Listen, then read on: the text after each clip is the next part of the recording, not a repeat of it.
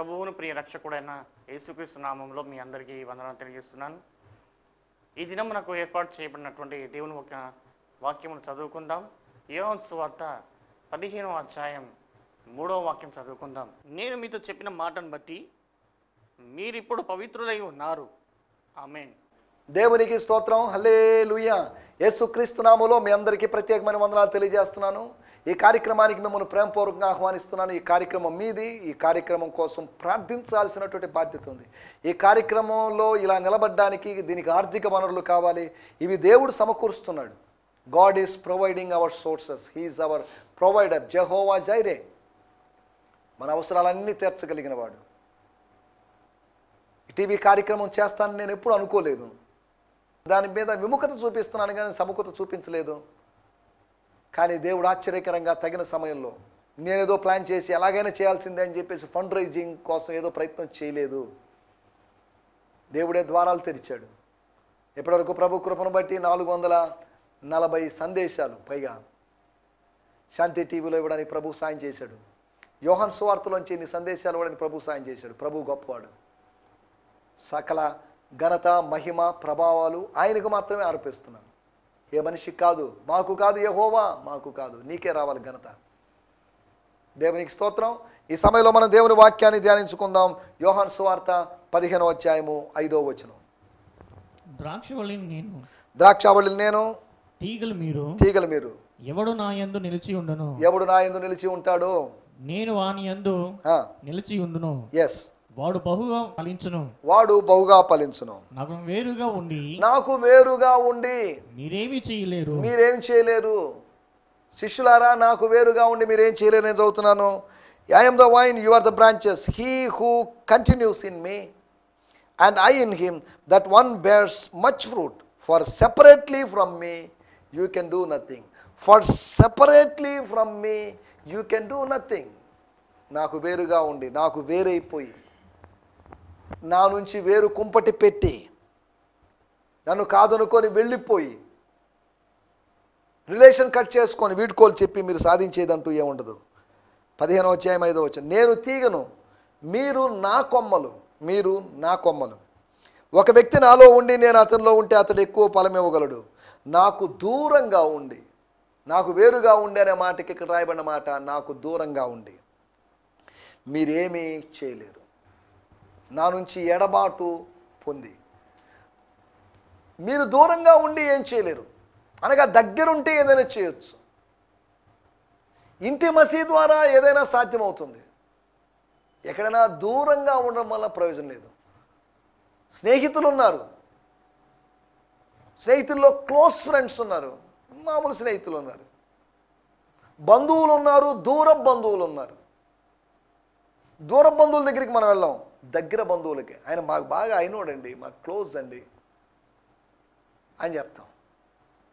యేసు ప్రభు మనకు close friend, ఆత్మ బంధువు. He's hour కిన్స్మ్యాన్. ఆయన మనల్ని విమోచించదగిన వాడు, మన విమోచకుడు, మన బంధువు, ఆత్మ బంధువు, స్నేహితుడు, ప్రాణప్రియుడు. ఇతడే నా ప్రియుడు, నా సమీప బాంధవుడు అని భక్తుడు పాడతాడు. దేవునికి స్తోత్రం. He is our relative. ఆయన మన అన్నాను, ఆయన మన తండ్రిను, ఆయన మన ప్రభువు, రక్షకుడు, రకరకాలుగా మన కాపరి, మన ద్రాక్షావల్లి, మన గురువు, మన యజమానుడు. ఎన్ని లేవు ఆయనతో పెట్టుకోవాల్సిన సంబంధం. ఆయన మన పెళ్లి కుమారుడు, ఆయన మన ప్రభు. He is our Lord, he is our కురియోస్. ఆయనకి సరెండర్ అయిపోదాం, ఆయనకు ఓబే అవుదాం. ఆయన ఏం చెప్తే దాన్ని అలాగే చేద్దాం. ఆయన ఏం చెప్తే అలా కాదు ప్రభా ఇలా అనేది కాదు. ఆయన ఏం చెప్తే ఎస్ లార్డ్ అనాలే కానీ no lord, I will not do that lord అన్న విధంగా ప్రవర్తించొద్దు. దేవుని స్తోత్రం. నాకు వేరుగా ఉండి, నాకు దూరంగా ఉండి, నా నుంచి వెళ్ళిపోయి, నన్ను విడిచిపోయి మీరు చేసేదంటూ ఏముండదు. దేవుని స్తోత్రం. ఈ వాక్యాన్ని ఆధారంగా చేసుకొని మన టైటిల్ శిష్యుల యొక్క నిస్సహాయత. అనగా సహాయము పొందలేని పరిస్థితి, సహాయము చేయలేని పరిస్థితి, అనగా వాళ్ళ యొక్క పరిమితి, మానవుల యొక్క నిస్సహాయత ఉంది. జాన్ కాల్విన్ తన సిద్ధాంతాల్లో ఒక పాయింట్గా 5 పాయింట్లో ఒక పాయింట్ చెప్పాడు. టోటల్ డెప్రేవిటీ అన్నాడు, అనగా మానవ నిస్సహాయత. అలాగే this is the డెప్రేవిటీ of the disciples. దీని ఉద్దేశం ఈ మాటలు చెప్పినప్పుడు నేను ఏదో కాల్వినిస్ట్ అని కాదు అని అర్థం.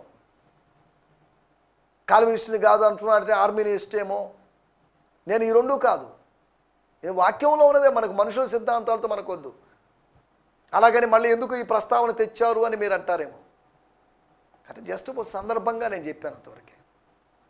మనము ఆయనకు వేరుగా మనము ఉండి ఏం చేయలేము. వేరుగా ఉండాలి అనే ఆలోచనే రాంగ్. వేరుండగోరువాడు లెస్సైన జ్ఞానమునకు విరోధి. స్వేచ్ఛానుసారంగా నడుచువాడు లెస్సైన జ్ఞానమునకు విరోధి. వేరుండగోరువాడు అని సామెతల గ్రంథం 18వ అధ్యాయంలో రాయబడింది. ఎవరికి వేరుగా ఉంటావు? దేవునికి దూరంగా. సోర్సుకు వేరుగా ఉంటే, టవర్కి దూరంగా ఉందనుకుందాం, మొబైల్ సిగ్నల్ సరిగా అందదు. టవర్ దగ్గర ఉన్నప్పుడు సిగ్నల్ అందుతుంది. యెహోవా దొరుకు కాలమున మీకు దొరకండి. ఇదే సమయం, ఈ కృపాకాలంలో ఆయన మనకు అవైలబుల్గా ఉన్నాడు.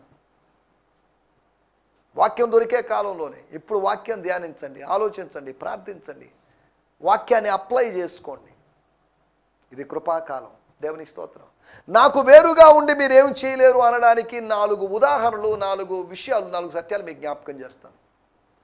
యేసుప్రభు మాటల్ని కొద్దిగా అర్థం చేసుకోవడానికి, అంటే పూర్తిగా అర్థం చేసుకోలేమో, చేసుకోవచ్చు. అర్థం చేసుకోవడానికి మనం ప్రయత్నం చేస్తున్నాం. దేవుని వాక్యము అంటే దేవుని చిత్తము, దేవుని మనస్సు. దేవుని మనస్సు అనగా దేవుడు తన హార్ట్ని ఓపెన్ చేశాడు. ఎక్కడైతే వాక్యంలో లూదియా హృదయం తెరవబడింది. లూదియా హృదయం తెరవబడినప్పుడు దేవుని వాక్యం వెళ్ళింది. పౌలు బోధించిన సందేశము, సువార్త సందేశం వెళ్ళింది. కానీ సువార్త సందేశంలో దేవుడే తన హార్ట్ని తెరిచాడు. మనసు విప్పి మనతో మాట్లాడాడు. He opened his heart. మన నేత్రాలు, మన మనసులు తెరిచిన వాడు తన మనసును తెరిచి తన చిత్తాన్ని బయలుపరిచాడు. Sun, this is my will. నా కుమారుడా, ఇది నా చిత్తం. Daughter, this is my will. నా కుమార్తె, నా చిత్తం ఇది అని బయలుపరుస్తున్నాడు దేవుడు. దేవుని స్తోత్రం, హల్లెలూయా. మనం ఆలోచిస్తున్న విషయాలు ఏంటి అంటే, దేవుని వాక్యంలో దేవుని చిత్తం ఉంటుంది. శిష్యుల యొక్క నిస్సహాయతలను మనం అర్థం చేసుకోవాలి. మీరు వేరుగా వెళ్ళిపోమని కాదు, మీరు కూడా వెళ్ళిపోవాలనుకుంటున్నారా అని అన్నప్పుడు ఈ హెచ్చరిక ఎందుకు ఇవ్వలేదు? వెళ్ళిపోయిన వాళ్ళు ఏమి సాధించారు? 58 మంది ఏదైనా సాధించుంటే పరిశుద్ధాత్మ దేవుడు రాయించుండేవాడు. ఆ 58 మంది ఏమి సాధించలేదని అర్థం చేసుకోవచ్చు. పౌలును విడిచి వెళ్ళిన వాళ్ళు కూడా ఏమి సాధించినట్టుగా మనం లేఖనాల్లో చూడలేము. 2 తిమోతి పత్రిక 4వ అధ్యాయంలో అందరూ నన్ను విడిచారు. విడిచిపెట్టిన వాళ్ళందరూ ఏదో సాధించారని కాదు. డేమస్ అనేటువంటి వాడు, దేమా అనేవాడు లోకాన్ని స్నేహించి నన్ను విడిచిపెట్టిపోయాడు. ఏమైంది తర్వాత ఏమో తెలియదు. తన అత్తగారిని విడిచిపెట్టినటువంటి నయోమి అనేటువంటి తన అత్తగారిని విడిచిపెట్టే ఓర్ప ఏమైపోయింది ఏమో. కాలగర్భంలో, చరిత్ర గర్భంలో కలిసిపోయినంతవరకే. కానీ తర్వాత ఏం జరిగింది? ఆమె మళ్ళీ ఒక బోయజు లాంటి వ్యక్తిని పెళ్లి చేసుకుంది. మళ్ళీ దేవునిలో ఉంది. లేకపోతే పరిశుద్ధ పట్టణానికి, యెరూషలేముకో లేకపోతే బెత్లెహేముకో తిరిగి వచ్చిందనే స్టోరీ మనకు కనిపించదు. దేవుని దగ్గర నుంచి దూరం అయిపోయిన వాళ్ళు కనుమరుగైపోతారు. కానీ దేవునికి సమీపంగా ఉన్నవారు కొంతమంది కనుల్లో మెదలుతూ ఉంటారు. దేవునికి స్తోత్రం, హల్లెలూయా. ఈ సమయంలో 4 విషయాలు మీకు జ్ఞాపకం చేస్తాను. 5వ వచనంలో రాయబడిన మాట, నాకు వేరుగా ఉండి మీరు ఏమీ చేయలేరు. అంటే ఏంటి? ఏం చేయడం ఏంటి?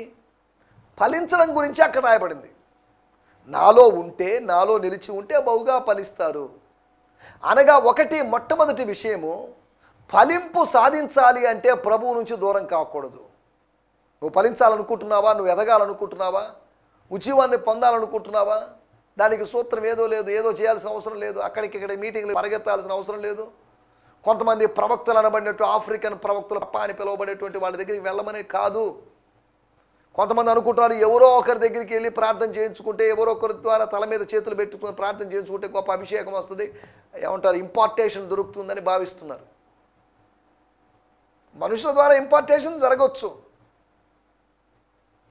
ఉదాహరణకి మోషే చేతులు ఉంచినప్పుడు అతడు జ్ఞానాత్మపూర్ణుడు, ఇంపార్టేషన్ జరిగింది. పౌలు తిమోతి మీద పెట్టాడు. పెద్దల హస్త నిక్షేపణం వలన నీకు వచ్చినట్టు వరం. అనగా 2 ఉదాహరణలు మనకు ఇంపార్టేషన్కి కనిపిస్తున్నాయి. ఇంకా కొంతమంది తల మీద చేతుల నుంచి ప్రార్థన చేశారు, అభిషేకం జరిగింది, వాటిలోకి వెళ్ళడం లేదు మనం. మన పాయింట్ ఏంటి అంటే, ఎవరో చేతులుంచితే కాదు,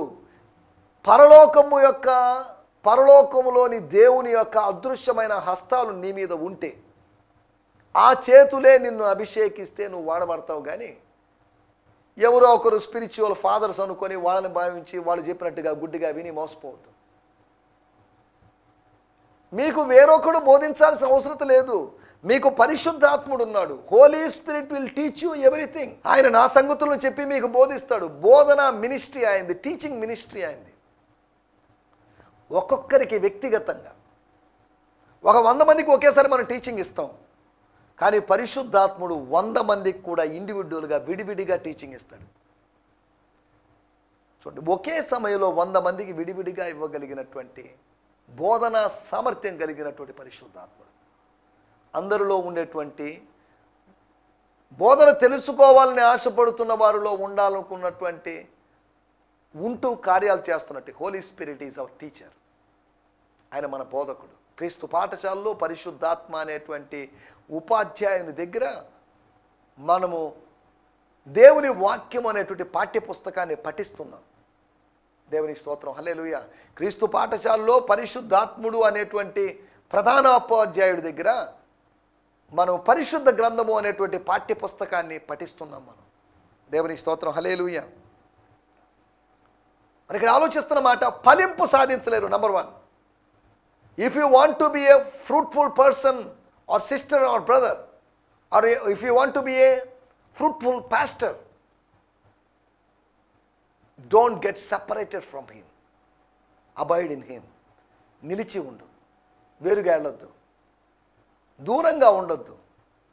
పేతురు ఆయన్ను దూరము నుంచి వెంబడిస్తున్నాడు అనే మాటను మనం లూకాసు వార్తలో చూడగలం. 22వ అధ్యాయంలో దూరం నుంచి వెంబడిస్తున్నాడు. ఇంతకుముందు దగ్గరగా వెంబడిస్తున్నవాడు ఇప్పుడు దూరం నుంచి. సమస్యలు వచ్చేసరికి, పట్టుకొని పోతారని భయం ఏర్పడేసరికి, కాపరిని కొట్టిన పరిస్థితి ఏర్పడేసరికి గొర్రెలాగా చెదిరిపోయాడు అతను. దేవునికి స్తోత్రం, హల్లెలూయా. ఒకటి మనం ఆలోచిస్తున్న మాట, ఫలింపు సాధించాలి అంటే మనం ప్రభువులో ఉండాలి. శిష్యుల యొక్క నిస్సహాయత ఏంటి అంటే, ప్రభువుకు వేరుగా ఉండి వాళ్ళు ఏమీ ఫలింపు సాధించలేరు. 30 అంతులు లేదు, 60 అంతులు లేదు, 100 అంతులు అసలు లేదు. మోడైపోయినటువంటి వృక్షంలాగా, నరకబడ్డానికి ఉన్నటువంటి వృక్షంలాగా మనం మారేటువంటి అవకాశం ఉంది. ఫలింపు సాధించాలా? ప్రభువుకు వేరుగా ఉండద్దు, ప్రభువులోనే ఉండు. Abide in him. దేవునికి స్తోత్రం. రెండో విషయము, యోహాను సువార్త 6వ అధ్యాయం 17-21 వచనాలు. ముందుగా 21వ వచనం చదువుకుందాం. అక్కడ రాయబడిన మాటలు. 6వ అధ్యాయము 21వ వచనం. గనుక ఆయన్ను దోణి మీద ఎక్కించుకొనుటకు వారు ఇష్టపడ్డారు. వెంటనే ఆ దోణి వారు వెళ్ళుచున్న ప్రదేశమునకు చేరెను. Then they were willing to receive him into the boat, and immediately the boat was at the land where they were going. వెంటనే, ఆలస్యంగా, నిదానంగా, స్లోగా వెళ్ళిందని కాదు, వెంటనే ఆ దోణి గమ్యాన్ని చేరుకుంది. దేవుని స్తోత్రం. కారణం ఏంటి? యేసును గుర్తించిన తర్వాత యేసును స్వీకరించారు. 17వ వచనంలో మనం గమనిస్తే అక్కడ రాయబడిన మాటలు, చీకటి ఆయన యేసు వారి యొద్దకు ఇంకనూ రాలేదు. వాళ్ళు ఒక పడవనెక్కి సముద్రానికి అవతల వైపు ఉన్న కపెర్నహూము అనే పట్టణం వైపు వెళ్ళసాగారు. అప్పటికే చీకటి పడింది. యేసు వాళ్ళని ఇంకా కలుసుకోలేదు. యేసుతో లేరు వాళ్ళు. యేసుకు దూరం అయిపోయారు. ఫిజికల్గా, స్పిరిచువల్గా కాదు. అక్షార్థంగా జరుగుతున్న విషయం. 21వ వచనం, ఈ మాట అన్న తర్వాత, అనగా నేనే భయపడొద్దు అని యేసు అన్న తర్వాత, తను భూతం కాదని కన్ఫర్మ్ చేసి చెప్పిన తర్వాత, ఈ మాట అన్న తర్వాత ఆయన పడవలోకి రావడానికి వాళ్ళు అంగీకరించారు. కమ్ లార్డ్, వచ్చేసేయి అని పిలిచారు. ఆ తదుపరి వాళ్ళు తాము వెళ్ళదలిచిన తీరాన్ని త్వరలోనే చేరుకున్నారు. వెంటనే చేరుకున్నాడుగా, త్వరలో చేరుకున్నారు. ఫాస్ట్గా గమ్యస్థానాన్ని చేరుకున్నారు. రెండో విషయం, ప్రయాణ గమ్యాన్ని చేరుకోలేరు ప్రభువుకు దూరం అయితే. ఒకటి, ప్రభువుకు దూరం అయితే అవసరమైతే మన టైటిల్ ఇలా ప్రభువుకు దూరం అయితే, ప్రభువుకు వేరుగా ఉంటే అని పెట్టుకోవచ్చు. కాకపోతే మన శిష్యుల యొక్క నిస్సహాయత అని టైటిల్ పెట్టుకుందాం. ఒకవేళ ప్రభువుకు దూరం అయితే నిస్సహాయులుగా మారుతాం. పరలోకం నుంచి నింగి నుంచి సహాయం నీకు లేదు. ప్రభువు దూరం అయితే ప్రభు ఎందుకు సహాయం చేస్తాడండి? ఒక ఆఫీసులో పనిచేస్తున్నప్పుడు, కంపెనీలో పనిచేస్తున్నప్పుడు నీకు ఏదైనా ప్రాబ్లమ్స్ ఉన్నప్పుడు వాళ్ళు కొద్దిగా గొప్ప హెల్ప్ చేస్తారు, లేకపోతే ఫుల్గా కూడా హెల్ప్ చేయొచ్చు. లేదు నువ్వు దాన్ని కాదనుకొని వెళ్ళిపోయావు, మీకు వద్దండి, మీ సంస్థ బ్యాడ్, మీ ఆర్గనైజేషన్ నాకు నచ్చలేదని వెళ్ళిపోయినప్పుడు ఎందుకు సాయం చేస్తారు? మానవతా దృక్పథం అని చెప్పేసి అక్కడ హెల్ప్ చేసే అవకాశం లేదుగా. దేవుని స్తోత్రం. మనం ఆలోచిస్తున్నట్టు మొట్టమొదటి విషయం, ఫలింపు సాధించాలంటే ప్రభువుకు దూరంగా ఉండకూడదు. రెండోది, ప్రయాణ గమ్యాన్ని చేరుకోవాలంటే, ప్రయాణంలో అలసట వచ్చినప్పటికీ కూడా, ప్రయాణంలో పదనిసలు కలిగినా కానీ, ప్రయాణంలో అపశృతులు వచ్చినా కానీ, ప్రయాణంలో నువ్వు గమ్యాన్ని చేరుకోవాలంటే వెంటనే అయినా లేకపోతే త్వరలోనైనా నీ గమ్యాన్ని చేరుకోవాలన్నా నువ్వు ప్రభువుకు దూరం కాకుండా ఉండాలి. నీ నిస్సహాయత ఏంటో తెలుసా? ఫలింపు సాధించలేవు. నీ నిస్సహాయత ఏంటో తెలుసా? ప్రయాణం యొక్క గమ్యాన్ని చేరుకోలేవు. గమ్యం చేరాలని ఆశ నీకు ఉండొచ్చు, పరలోకం చేరాలని ఆశ నీకు ఉండొచ్చు, కానీ ప్రయాణ గమ్యం చేరాలి. ఒక అక్షరార్థమైనటువంటి గమ్యం, ఒక ఫిజికల్ డెస్టినేషన్ నువ్వు చేరుకోవాలంటే, ఇక్కడి నుంచి నేను ఎక్కడికి వెళ్ళాలి, ప్రభు నాకు ఎక్కడికి వెళ్ళమని చెప్తున్నాడు, ప్రభు చూపించిన చోటికి నేను వెళ్తాను నువ్వు అనుకుంటున్నట్టయితే, ఆ డెస్టినేషన్కి నువ్వు వెళ్ళాలంటే, మనుషులకు వాళ్ళ పొలిమేరలను నిర్ణయించిన దేవుడు, నువ్వు అక్కడ ఉండాలి ఇక్కడ ఉండాలి నిర్ణయించిన దేవుడు నిన్ను తన నిర్ణయం చొప్పున ఎక్కడో చోట పెడతాడు. నినివేకి వెళ్ళకూడదు, తర్షీషుకు వెళ్ళాలనుకున్నాడు. తర్షీషు కాదు, గాడ్స్ ప్లాన్లో ఉన్నది, దేవుని యొక్క ప్రణాళికలో ఉన్నది నినివే మాత్రమే. దేవుని ప్రణాళికలో ఉన్న ప్రదేశానికి వెళ్ళాల్సిన ప్రవక్త తనకు నచ్చిన ప్రదేశానికి వెళ్ళాడు. ఈ రోజుల్లో కూడా నచ్చిన ప్రదేశానికి వెళ్తున్నారు దేవుని సేవకులు, నచ్చిన ఎండ్లకు వెళ్తున్నారు, నచ్చిన సంఘాలకు వెళ్తున్నారు విశ్వాసులు. నువ్వు నచ్చిన స్థలానికి వెళ్ళడానికి కాదు, నిర్ణయించబడిన స్థలాలకి వెళ్ళాలి. నిర్ణయించబడిన స్థలం ఒకటి ఉంది, నిర్ణయించబడినటువంటి వ్యక్తులు ఉన్నారు కొంతమంది. దేవుని స్తోత్రం, హల్లెలూయా. మూడో విషయంలోకి వచ్చేద్దాం. యోహాను సువార్త 14వ అధ్యాయము 6వ వచనం. యోహాను సువార్త 14వ అధ్యాయం 6వ వచనంలో మనం గమనించినట్లయితే, యేసు నేనే మార్గమును, నేనే మార్గము, సత్యమును, జీవమును, నా ద్వారా తప్ప ఎవడును తండ్రి యొద్దకు రాడు. Jesus said to him, to Thomas, ఏమని చెప్తున్నాడంటే, I am the way, the truth and the manifestation of the Father's life. No one can come to the Father except through me. నా ద్వారా తప్ప ఎవరు తండ్రి యొద్దకు రారు. దేవుని స్తోత్రం. యేసు ద్వారా తండ్రి దగ్గరికి, యేసు ద్వారా పరలోకం, యేసు ద్వారా పరమ గమ్యస్థానం, యేసు ద్వారా నిత్యత్వంలోకి ప్రవేశించాలి. యేసు అనే ద్వారం ద్వారా, యేసు అనే మార్గం ద్వారా వెళ్ళి, యేసు అనే మార్గములో నడిచి, యేసు అనే ద్వారం గుండా ప్రవేశించి, యేసు అనేటువంటి అధికారం కలిగిన నామంలో నువ్వు అక్కడికి ప్రవేశించగలవు. కీ ఆయన దగ్గర ఉంది, కీ యేసే, key is Jesus, password Jesus.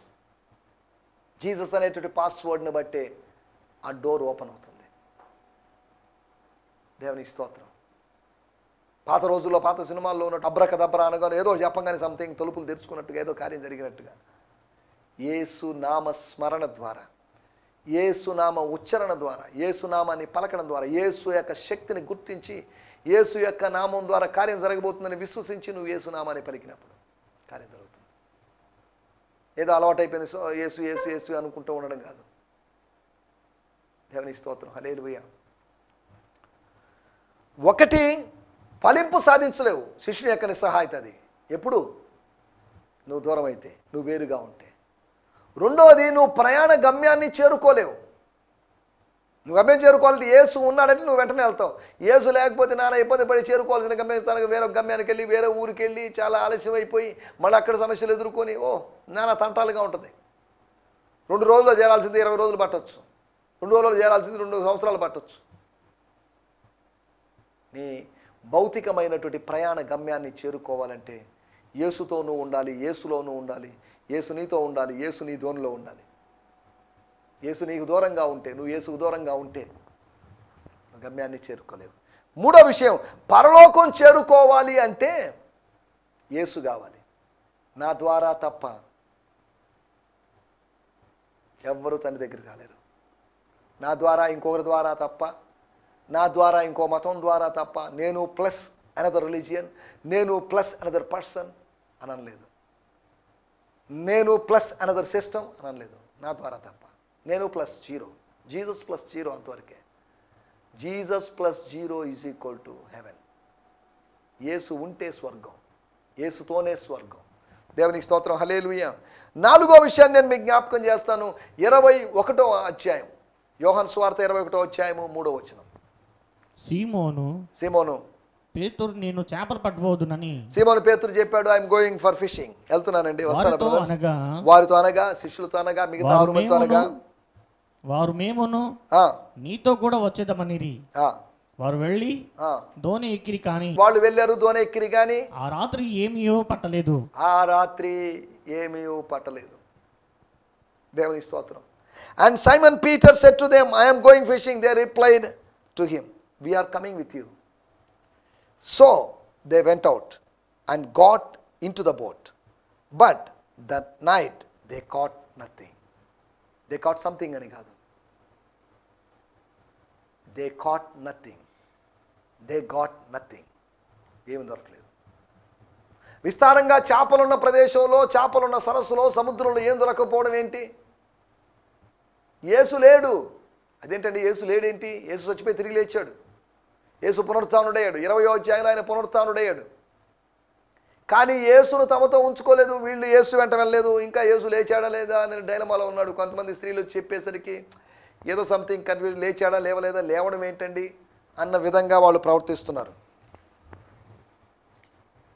లూకా సువార్త 5వ అధ్యాయంలో ఆరంభ దినాల్లో తను పిలువబడ్డానికి ముందుగా పేతురు రాత్రి అంతా, ఒక రాత్రి ఏమీ పట్టలేదు.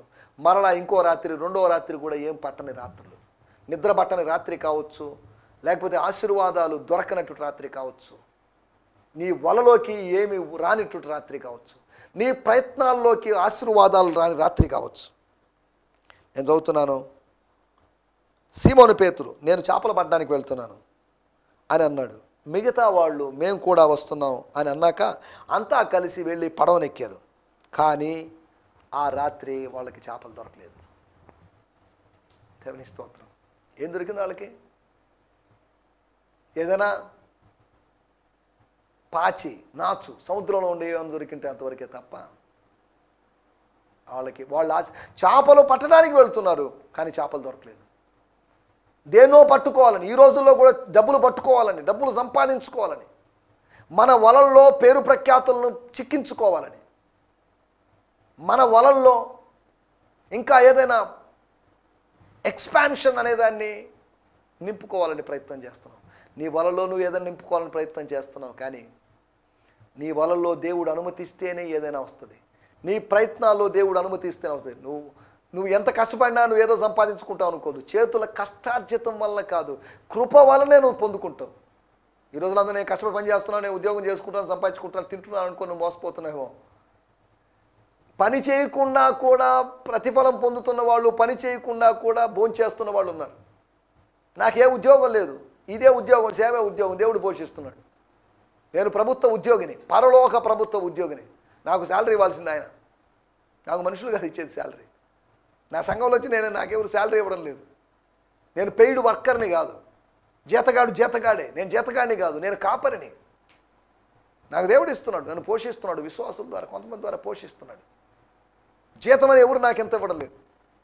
యెహోవా యీరే నా పోషకుడు. మనల్ని దేవుడు పోషించాలండి. దేవునికి స్తోత్రం, హల్లెలూయా. మన ఇక్కడ ఆలోచిస్తున్నట్టు విషయాలు. 4వ విషయము, ప్రయోజనం పొందలేదు. ఏం ప్రయోజనం రాలేదు? Nothing, no benefits, no gains, no profits. ఎప్పుడు? యేసును కాదనుకొని, పునరుత్థానుడైన యేసును కాదనుకొని వెళ్ళిపోయారే. పరిచర్య చేయడానికి సిద్ధంగా ఉన్నట్టు యేసును కాదనుకొని వెళ్ళిపోయారు. రాత్రి ఏం దొరికింది? ఇప్పుడు పునరుత్థానుడైన యేసును కాదనుకు వెళ్ళిపోయారు. ఏం దొరికింది? నథింగ్. యేసుకు దూరంగా ఉండి మనం ఏం సాధించలేము. 4 విషయాలు మీకు గుర్తు చేశాను, మరలా గుర్తు చేస్తున్నాను. శిష్యుల యొక్క నిస్సహాయత అనగా మనం ప్రభువుకు దూరంగా ఉంటే, ప్రభువుకు వేరైతే కలిగేటువంటి నష్టాలు, కష్టాలు, ఫలితాలు ఏంటంటే, ఒకటి, ఫలింపు సాధించలేము. You would not be fruitful. రెండవది, ప్రయాణ గమ్యాన్ని చేరుకోలేము. You would never reach your destination, physical destination. మూడవది, పరలోకాన్ని చేరుకోలేము. ప్రభు ఉంటేనే పరలోకం చేరుకుంటాం. నేను వెళ్ళిపోతున్నాను, నేను వచ్చి మరలా వచ్చి మిమ్మల్ని తీసుకొని పోదును. నా తండ్రి ఇంట అనేకమైన నివాసాలు ఉన్నాయి, అక్కడికి నేను తీసుకొని పోతాను. మీరేం కంగారు పడద్దు. దారి తెలియదే, ఎలా వెళ్ళాలి, ఫ్లైట్లోనా, ఎలాగా, మేఘాల్లోనా, నక్షత్రాల్లో, you don't worry about all these things. నేను వస్తాను, నేను తీసుకొని పోతాను. యేసు ప్రభు చెప్పినట్టు అద్భుతమైన మాటలు. 4వ మాట, ప్రయోజనాన్ని పొందుకోలేము. నీ ఎక్స్పీరియన్స్ మీద ఆధారపడి నువ్వేదో వలలు విసిరావు అనుకో, నీ ఎక్స్పీరియన్స్ వల్ల నీకు ఎటువంటి ప్రయోజనం లేదు. అనేక సంవత్సరాల అనుభవం ప్రకారం వలలు విసిరారు. అనుభవాన్ని బట్టి సేవ చేయకూడదు, ఆత్మను బట్టి సేవ చేయాలి, ఆత్మ నడిపింపును బట్టి సేవ చేయాలి. నాకు అనుభవం ఉంది కానీ నేను బోధించడం లేదు. అనుభవం ఎవరికి కావాలి? అనుభవం వల్ల ఎటువంటి ప్రయోజనం లేదు. దేవుని స్తోత్రం. దయచేసి తలలోంచండి, కళ్ళు మూసుకోండి, చిన్న ప్రార్థన చేసుకుందాం. పరిశుద్ధుడా, మహోన్నతుడా, మీరు మాకు వినిపించిన మాటల కొరకై మీకు వందనాలు. మీకు వేరుగా ఉండడం ఎంత ప్రమాదకరమో, నీ మీద తిరుగుబాటు చేసి పడిపోయి అధోలోకానికి వెళ్ళినటువంటి బబులోను అధిపతి లూసిఫర్ను గురించి మేము లేఖనాల్లో చదువుతున్నాం. ఈ సమయంలోనైనా ఫలింపు సాధించాలన్నా, ప్రయాణ గమ్యాన్ని చేరుకోవాలన్నా, పరలోకాన్ని సమీపించాలన్నా, పరలోకం చేరుకోవాలన్నా, ప్రయోజనాన్ని పొందుకోవాలనుకున్నా కానీ నీకు వేరుగా ఉండడానికి వీల్లేదని మీరు మాకు మీ వాక్యం ద్వారా మీకు గుర్తు చేసిన విధానం కొరకే మీకు వందనం చేస్తున్నాను. ప్రభువా, మీరు మాకు వినిపించిన మాటల కొరకే మీకు వందనం చేస్తూ వాక్యానుసారంగా మేము ముందుకు సాగడానికి సాయం చేయమని, మీకు వేరుగా ఉండాలంటే ఆలోచనలు యేసునామంలో కొట్టివేస్తూ, గద్దిస్తూ, బంధిస్తూ, లయం చేస్తూ యేసునామంలోనే ప్రార్థించడుగుతున్నాం తండ్రి. ఆమేన్, ఆమేన్. దేవుని స్తోత్రం. మీ అందరికీ వందనాలు. ప్రభు చిత్తమైతే మరొక ఎపిసోడ్లో కలుసుకుందాం. హల్లెలూయా. ఈ సందేశము మీకు ఆశీర్వాదకరంగా ఉందని నమ్ముచున్నాము. ప్రార్థన అవసరతల కొరకు మమ్మల్ని సంప్రదించవలసిన మా చిరునామా గిద్యోన్ మిషన్ చర్చ్, 6వ వీధి, శాంతినగర్, నెల్లూరు 4, ఆంధ్రప్రదేశ్. పిన్ 524004. మా ఫోన్ నంబర్లు 7036443613 మరి ఒక నంబర్ 9392293010. మా ఈమెయిల్ ఐడి gfihmi2015@gmail.com. దేవుడు మిమ్మును ఆశీర్వదించునుగాక. ఆమేన్.